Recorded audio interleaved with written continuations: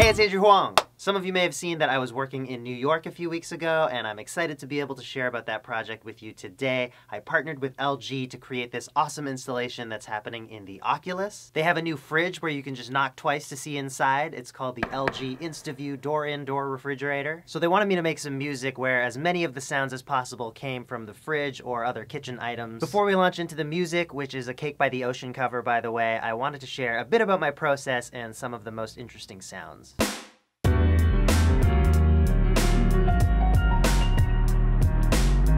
I had access to a few other appliances during the shoot, so I got some percussion from an LG oven range. I scraped a wooden utensil along the tray of an LG dishwasher to get this sort of transitional sound effect.